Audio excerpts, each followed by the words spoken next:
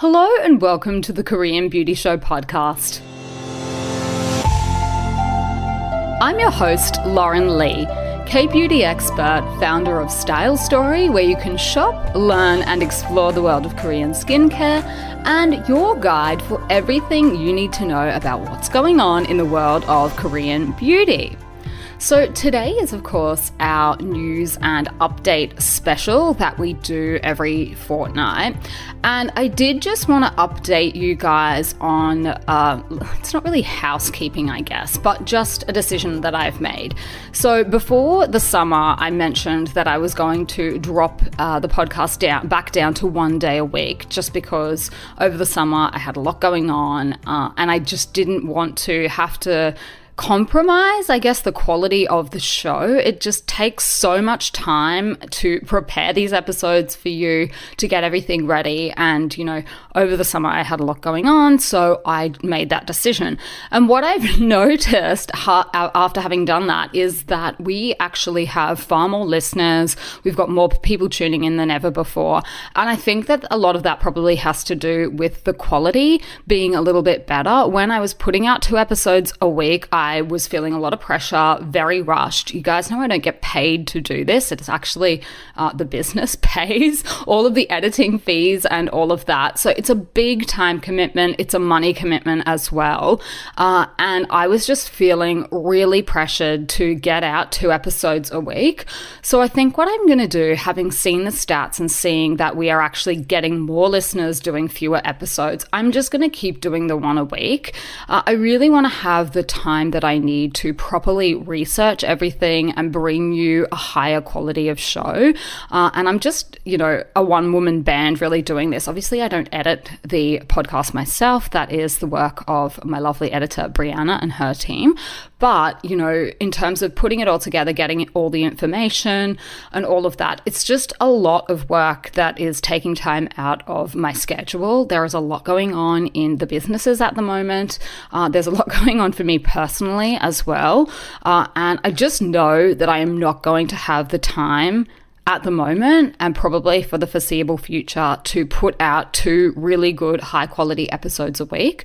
So that is just a decision that I have made. I hope you guys can understand that. And look, if you did really enjoy the 2 episodes a week, I'm hoping that you will appreciate an improvement in quality and just a variety of content as well that I will be able to provide and put out for you if I have just a little bit more time to put it all together. There is a really great Korean phrase for times like this, and it's 정신이 없어. It's basically like you're out of your senses. And I felt like that when I was putting the show together. I was just like, 정신 없다. Like, I don't have the time to do it the way that I would really like to do it. If we were a much bigger team, then sure. But podcasting is just one small part of the business, but it is unfortunately a very big time suck. So that is just a choice that I have had to make. We are not like a professional podcasting organization or corporation or anything like that. We don't get any ad revenue from doing this. It's literally just me putting this content out into the world. And while I really do love doing that, I do just have to prioritize other things in my life as well so that everything gets done. At the end of the day, I'm the boss. The buck stops with me. And if people from my team can't get hold of me and I can't devote, time to other things that need to happen to keep the business running, then that is not me doing my job. So anyway, look, that is a little bit of a tangent, but I just thought that I probably should share that with you because there will be probably some people that remember that I said that, let's just drop it back down to 1 day a week over the summer. And summer is over. It is now moving into autumn here, which is my favorite time of the year, spring in Australia for all the Aussie listeners. But yeah, that is just what needs to happen at this moment in time. If anything changes, obviously I will let you guys know. But for now, I'm not stepping away from it altogether, but I just need to take that pressure off myself and have a little bit more time to put everything together for you guys, because I really just was not feeling comfortable about how rushed it was all getting. Like, even putting together the show notes, that actually takes me at least half a day, not to mention researching the episodes and whatnot. Like, I'm often up until late at night doing it, so this is the way that it needs to be for now. So thank you everyone for your understanding, and I'm hoping that you will enjoy the episodes that are going to be put out in the future, and that they will be more useful to you than just some slapdash last minute effort. Without any further ado, let us jump into the K-Beauty news headlines. So one of the things that I thought that you might be interested to hear a little bit more about, I actually recently spoke with Cosmetics Design Asia, and they have a really amazing platform. It's a news site.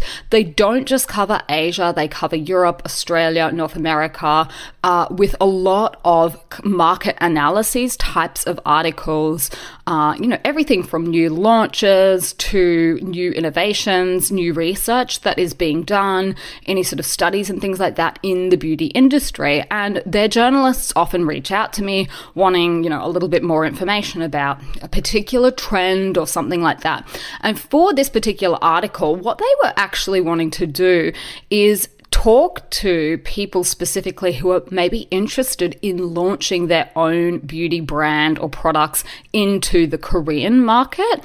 So often you'll hear people talking about outbound stuff that's going on, which is Korean companies in Korea looking to export overseas, but this is kind of going the other way. So they were just trying to get a better understanding of, some of the I guess, key touch points in the industry, Korean beauty consumers and all of that. So I thought, look, some of this might be interesting to our listeners as well. Now, I know a lot of this stuff we will have covered probably generally over the course of the show, but this was kind of my take on the need to know about a brand from a brand's perspective before launching into the Korean market. So Korean beauty consumers, in terms of a marketer's perspective, they usually group them by generations. So the MZ or MZ generation, you'll hear this talked about all the time, and that is millennials and Gen Z. So they're kind of the older one, the younger ones rather, and they are the ones that I think are the most trend focused and quite discerning too when it comes to things like ingredients and what's in the products. They are the ones that are really keen on the vegan packaging at the moment. I think they're probably also the ones that are most influenced by what's going on with their favorite celebrities. So the idols, K-pop groups, K-drama stars, all of that. It's not uncommon for a particular beauty item to sell out after it's been featured in like a local drama or by a local celebrity. Not just Korean products, of course, foreign products as well. If one of the stars is wearing like a certain shade of lip gloss or lipstick or something like that, you'll often see that sells out afterwards. And that's most times because of these millennial and Gen Zs. In terms of the older generation, they have slightly different preferences, different concerns, and they consume media in a different way to the younger generations, as is probably the case all over the world. So in terms of the ideal strategies or ways to break into the Korean market, this was something that they were curious about. And I thought this was such an interesting question because it's not a question that I'm obviously asked very often, like how should a brand go about breaking into the Korean market? I have had brands reach out to me from time to time, Australian brands, for example, that are wanting to launch into Korea and just sort of ask some questions. And it is a really tough market to crack for foreigners, not just in the beauty industry, but in all industries. I can give you so many examples of really popular, really well-known foreign concepts, foreign businesses that have failed spectacularly in Korea. And that's because Koreans do have, in a lot of ways, a very protectionist culture that preferences the Korean over the foreign. And so what I mean by that is, things like eBay, you won't see that here. There are Korean versions of that. The same thing with Uber. Uber failed spectacularly, but we have something similar, which is Kakao T, Kakao Taxi. And it works basically the same way as Uber, but Uber itself, for a whole lot of different reasons, failed in Korea. Beauty is not exactly the same. Obviously, there are lots of different foreign beauty brands that are really succeeding in Korea. But what I will say is that in general, they tend to be brands that are already famous overseas, that have a cult or hero product. And it's usually the kind of products that Koreans would seek out when they are shopping overseas anyway. They are the kind of products and brands that tend to do well over here. So, for example, Benefit Cosmetics has like a standalone store inside a lot of malls, or like a kiosk, Clarins, Clinique, all of those kind of ones tend to do well here. Avene, La Roche-Posay, I'm trying to think who else. A lot of the French ones do quite well here. And, they're global companies. They are big companies anyway. They would do well in other markets. So it just makes sense that they're here in Korea. In terms of like breaking into the market itself, you would really need to identify your target customer and then kind of drill down into where they're hanging out. Because the younger generation is so trend focused, this is the hard thing, I think, for a lot of companies, is that they just cannot keep up with the constant cycle of newness that a lot of younger people demand. What I have seen that has been quite successful, particularly in Seoul, is pop-ups by foreign beauty brands. So what they normally do is they normally pick a hatpul, which is Korean shorthand for hot place, a hot place. So they usually do like a marketing campaign that way, and they'll do like a pop-up and you can go in and, test some of the products, try them out. Collaborations are another really big one. I see local brands doing this really well, and foreign brands as well. So teaming up with, like, for example, a really popular roastery in Seoul, like a cafe that produces their own beans for their coffee shop. And then they'll do a collaboration that way. A lot of Korean brands also do collaborations with Disney, with, Hello Kitty and all of these kind of popular things, and tie it in there. Product placement in dramas is another popular local marketing strategy. And a lot of companies have used this very successfully. Obviously, you need to have a lot of money to be able to do this, but for bigger foreign brands, I think it's possible. For the older generations, home shopping is still very popular, and that can be a good place to concentrate on for marketing activities, just because, I think home shopping has a different image maybe, or people perceive it differently in lots of different countries. Some people see it as a little bit junky, like, they're trying to sell you stuff you don't need. Like, I remember when I was little and I was like watching the daytime soaps and things like that if I was ever home from school, and they were trying to sell you like a fat blaster or things like that. But home shopping in Korea sells a whole range of different things. And I have had, elderly Koreans tell me over the years that they buy everything from like abalone and, Korean beef and things like that through home shopping, all the way through to cosmetics. So that is a very popular place for the older generation to at least get ideas on, what to buy if they're not shopping directly. But a lot of brands have made their fortunes and made names for themselves through home shopping. So that's one not to discount if people were to enter the local market. In terms of what are the trends, it's very important to keep up with the trends. You will have picked this up just from listening to the show. At the moment, the key ones are vegan beauty, sustainability. We've got probiotic skincare, the microbiome stuff, clean beauty, a focus on ingredients that calm and soothe the skin. In terms of makeup, cushion foundations and BB creams, very popular, lip tints, eyeshadows in the neutral and peach tones. So these change constantly, and frequently. So clean beauty has been going on for a few years, as has vegan beauty, and sustainability rather just continues to grow.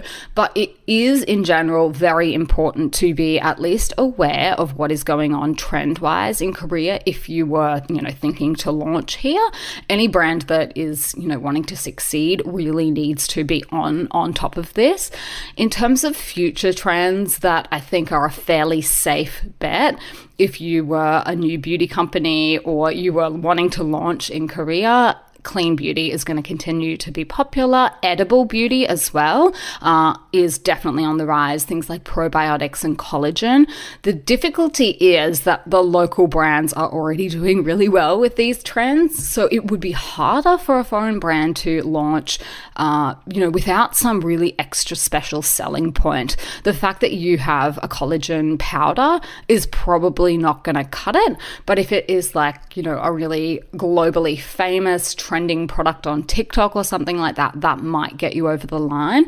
Sun sticks are another one that are currently emerging as a new trend. How long this lasts, I'm not sure. The scientific wisdom on these sun sticks at the moment seems to be that basically they are kind of useless in the sense that you need to apply so many layers of them to get the stated level of protection that, it's not really worth it, certainly not as your primary method of application. But the companies marketing them are marketing the hell out of them. So, sometimes those kind of facts get lost in the detail of the marketing. So that could be one that keeps growing in popularity. So they were just some of the things. It was a much, much longer than that. I will put a link to the article, and not all of these things made it into the article. They interviewed a range of different people to get their take on, what's trending in the market, challenges, limitations, all of those kind of things. So I will link that in the show notes if you are keen to read the article and find out a little bit more about that. But, our listeners in general are keen to keep up with the latest. So that was my hot take on launching into Korea and what it would actually take to succeed here. Now, for our question of the week, I actually had someone reach out to me via Instagram DMs asking about what to do for barrier repair. And the background was actually a little bit sad. He had one of the aqua facials done over a year ago and suffered pretty extreme barrier damage. And he had tried pretty much every one of the top products that most people tend to recommend if you have a damaged skin barrier, and none of it was really working. None of the typical tricks that people usually suggest, paring everything back, taking it back to basics, babying your skin, all of that, it wasn't really working. So if this is you, and it definitely has been me before as well, that I could not get it under control, a couple of last ditch things that you might want to try. One that can make a difference is if you are using chemical sunscreens, swap over to a mineral one. If the barrier really is compromised, then mineral sunscreens can tend to play a bit nicer than the chemical ones. But short of that, if you really have tried everything and none of it is working and you're still getting burning, stinging, all of those things after a year, at that point, I would honestly recommend going and speaking to a dermatologist if you can, particularly if it's something like this where you've actually been damaged as the result of a procedure. From time to time, people get damaged from everything from microdermabrasion to microneedling, all of those things. If something goes wrong or if they're, in the wrong hands, they can be really damaging to the skin. At that point, I would actually go and speak to a dermatologist if you can. And the reason is that sometimes there are some medical options over the topical creams and things like that they can prescribed to you that you won't be able to get your hands on without a prescription. There are non-steroidal options as well as steroidal options, so you can discuss those with your dermatologist. But what I have found is that in cases of extreme barrier damage that you just cannot get under control with ordinary skincare, sometimes having that prescription reset is what you need to give your skin the breathing time to actually get it under control. And then all of those kind of things can be really helpful again, avoiding actives, just focusing on hydration and all of that. But if it really has been a very long time and nothing is working, that is what I would suggest. Just to give your skin a break. Constant barrier damage, constant irritation and whatnot, it takes a lot out of the skin and it can be really hard to come back from. Sometimes that medical reset is what the skin actually needs. So if you have been suffering for what seems like, too long, then that is something that I would suggest. Dermatologists are there for a reason. There's a lot that you can achieve with at-home skincare, but there's no need to suffer, and there's no need to suffer for like years on end either. So go and have a chat if you can to a professional and just find out what the options are. It's your choice, obviously, whatever option you choose to proceed with, but at least you can have that conversation and find out, the various options. And it could be that when you're there in front of them, they recognize what it actually is, and it might be more than just an impaired barrier. It could be something like rosacea. It could be lots of other different skin conditions that probably just won't resolve on their own. So that would be my answer. I know it's, probably not the answer that a lot of people hope, but sometimes, there is a need for medical intervention. And that is probably the point at which I would suggest, if after a year nothing is working and you've done everything you can, have a chat and see if there's another option out there. Now, for our most popular K-beauty products in August, I thought I would do a little bit of a wrap-up, a roundup for you, because I know a lot of people like to hear what's trending, hear what other people are buying. So I will introduce you to the 5 most popular products in August 2023 that were selling on stylestory.com.au.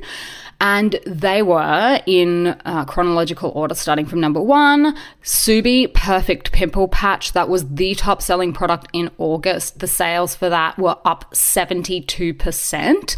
So a big increase there. At the number 2 spot was Dr. Jart's Cica Color Correcting Cream. So that's the tone correcting one. There was actually no change in the stats. So it wasn't up or down any. It was just staying steady for August. At the number 3 spot was Jellicoe's Bubble Tea Steam Cream. That was actually up 7%.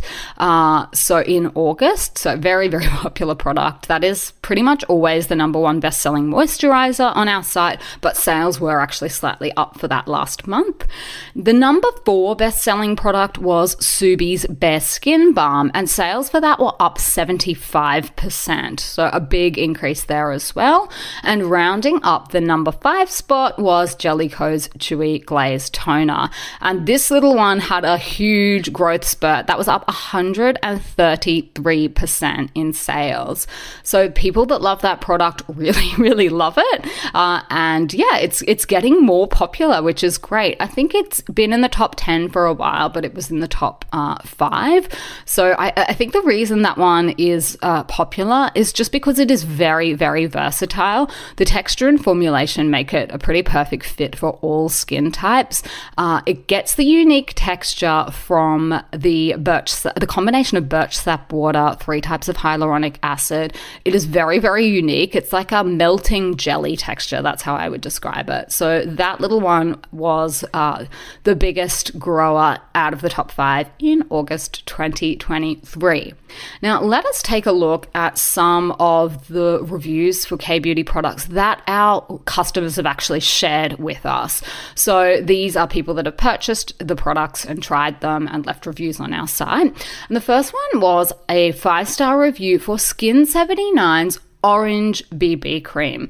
And our reviewer said, beautiful product, works extremely well on my oily skin. It's a thick consistency but applies smooth and doesn't look cakey at all. It's a perfect blend between foundation, moisturizer and sunscreen. So much better than trying to apply moisturizer, sunscreen and foundation separately and dealing with stickiness, product incompatibilities and pilling. I am fair/light neutral and I wear NARS Mont Blanc. This shade was a perfect match for me. I don't even think I will use foundation anymore. I highly recommend. So that is such a useful review. Thank you very much. So anyone who is a NARS Mont Blanc, this is your BB cream match. I love it when people say what shade they are in their foundation, because that is the number one question we get asked when people are looking to swap over to a Korean BB cream. They want to know what shade is going to be their perfect match. So that's so useful. Thank you very much. Our next review was for Subi's Holo Dream mask and brush set. And our reviewer said, I got this at the Eka, which is shorthand for the Brisbane exhibition. If anyone is not from Queensland, you might not know what that's about. She says, I was surprised by just how good it is. Not only is the packaging chef's kiss, but the product actually works. It smooths skin and minimizes pores just like it said it would. Couldn't recommend more. So thank you very much for that. And the chef's kiss is actually in little kisses. So that was very cute. Our next review was a 5-star review for Mary and May's vegan Cica toner. And our reviewer said, amazing. I just love using this toner after Innisfree's green tea foam wash. My skin feels smooth and refreshed. So thank you very much for that one. I think this is the last one. Yes, this is the last review I have for you. This is for Tosowoong's SOS Red Spot Ovalicin cream. That is an absolute mouthful. I will have a link to this one in the show notes. Basically, it's a moisturizer type product in a tube. It's white with red on it, in case you are trying to differentiate between the Tosowoong ones, because they have a lot that look the same, but the color is the only thing that's different. So this is the red one. And the reviewer said, very effective. I've been using this cream about a month now, and it's great. It's super effective against surface level pimples and rashy, bumpy acne, calms everything down significantly, and makes a huge difference overnight. Does not seem to do anything for deep blind pimples, but they are hard to treat. My skin also had a major freak out this month to a new product I tried out, which would usually take a good week or more to recover from. Using this cream, it was almost back to normal in a few days. We'll definitely keep a tube handy now. Very, very interesting. So thank you very much for that review. And yeah, blind pimples are the worst, aren't they? You can't use pimple patches on them. There's so little that you can actually do. Here's a little hack that I have discovered recently that actually worked on one of my husband's pimples last night. If you do get something that looks like inflamed and there is, it's got more than just the usual juice going on, a tiny little bit of betadine, like the antiseptic, just to calm it down, and then with a dab of calamine, I have found really does help to bring down that redness. Not for just your surface variety whiteheads, but for something that's a little bit angrier and more aggressive. That combination often works. Do not go overboard with it, but just that can sometimes work to just bring the angriness and redness down a little bit, and then you can, treat it like a normal pimple the next day if it's come down a bit. He woke up this morning, he's like, wow, it looks so much better. And I'm like, honestly, why do you doubt me? He was so skeptical. I was like, trust me, this is going to work. So if you do have one, look, that has worked for me. That has seen promising results on a few pimples that I personally have tested out. My husband has confirmed it works. Other people have tried that combination as well. I was doing a little bit of ferreting around online to see if I was crazy, and I was like, no, other people are talking about this too, so there must be something in it. Now, for my recommendation of the week for this week, I actually shared this on my Instagram stories and people thought it was hilarious. However, there is a type of UV hat that is really popular here in Korea, particularly amongst older women, and I'm talking about women in like their 50s, 60s and above, and it's basically a really long hat that has multiple sides, and it's all UV resistant, so you can literally cover your whole face and the sides of your face. It's excellent for people who take really long walks in the sun, for people that do a lot of driving. I always wear a hat when I'm driving, but sometimes you can't block out the sun coming through the side of the window. And if I'm on like a really long drive, which in Seoul, honestly, the traffic is so bad that even if it's not a long drive, it ends up being a long drive. I'm always in the car for like at least an hour, it feels like, with the traffic here. I like to be protected from the sun. I don't want one side of my face just sitting in the sun for like an hour. That is when I use my UV hat. It's actually my driving hat, and you can adjust it up and down so that you can block out the sun where it needs to be. They're amazing. They are cheap, really, really cheap. I'm not sure how easy they are to get outside Korea, but I'm sure you probably can. If you are keen to see this bad boy, then come and find me on Instagram. I'm going to put up a video showing it. It looks ridiculous, and a lot of people are like, oh my God, I would never wear that outside. And look, you know, if you are not that serious about your sun protection, or, you know, looks trump everything, then this is probably not the type for you. But being that I am probably one of the whitest people alive, I just prefer to wear it. And I have no shame. I don't care if I look ridiculous. You know, I'm a white person in a country full of people that are a different race from me. I stand out everywhere I go anyway. So that does not bother me, you know, and look, the good thing is here, nobody stares. Nobody thinks it's strange. People are probably like, why is that, you know, foreigner wearing, you know, the old lady hat? They probably think that, but like, no one would bat an eyelid here. Sun protection, you can go as crazy as you want with it here, and people will not care at all. In other countries, your mileage may vary. I'm pretty sure I saw like an article or a post on like The Cut or The New Yorker or something like that. And it was like, you know, oh, how crazy is this hat? And I was like, what are you talking about? That's standard issue here in Asia. Like, so many people have hats like that. What are you talking about? If you're really serious about your sun protection, or you just want to wear this, you know, when driving, I can highly recommend it. It looks ridiculous. Like, I admit that. It does look ridiculous, but looking ridiculous and me, we go way back. It's fine.